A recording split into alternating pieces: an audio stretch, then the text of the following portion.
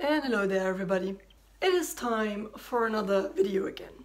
Today we are going back to our basic drawing exercises. For this one I'm just going to make a time-lapse video with a little voiceover because what I'm going to do is really quite simple but very effective if you are either a beginner artist or just want to have a warm-up exercise. So take your sketchbook and a pen and come with me. So here we are in the voiceover.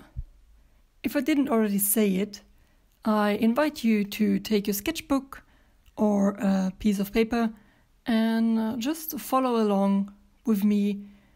I mean, yeah, it is a time-lapse video which is a little bit different than the other sketchbook exercise videos.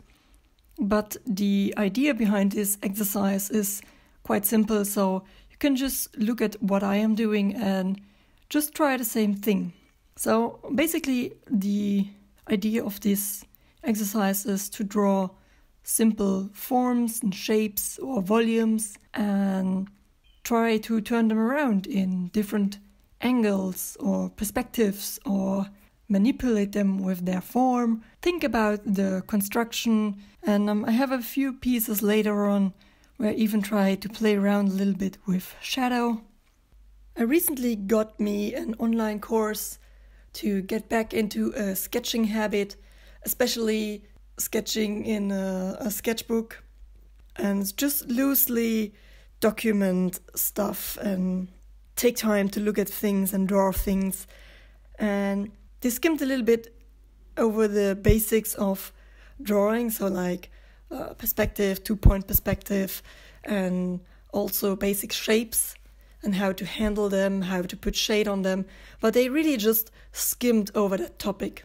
And then a few days ago I watched another video on YouTube where another artist explained a similar thing, like that it is good to be able to manipulate basic shapes in all different angles and know how to manipulate a shape in different forms, and how this all composes a difficult picture. Like when you try to draw a human form, basically what it is a mix between all basic forms that you know of, like cubes and cylinders and stuff, just that they are a little bit put into different shapes.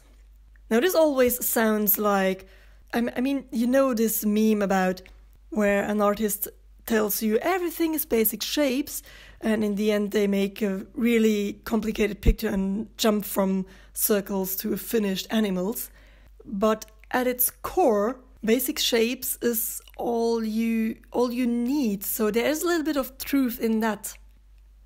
You want to bring your ideas on the paper, but often we skip some basic parts we need to correctly draw. That's also with me. I think there's this trap of you think you know what you're drawing, so you cheat your way through drawing humans and stuff, but you never go back to the basics, and somehow you lose it a little bit, because you can make good drawings. And sometimes when I compare my drawings to other artists who are just on another level, who are just so much, I don't want to say better, but somehow I can't think of another description, so I would say who do better images or more believable images or something that captures you and fascinates you. It's usually because they got the basics so internalized that it's just everything falls in place correctly. And I think that is the subtle difference between knowing your basics and subconsciously using them rather than just cheating your way through until you get the picture you like. Anyway, for today I just wanted to fill up this page in my sketchbook just with some basics and see what I know, what I can do, how it feels, get the drawing flowing as well, and just see if it can take me to another level with my drawing skill. I'd say.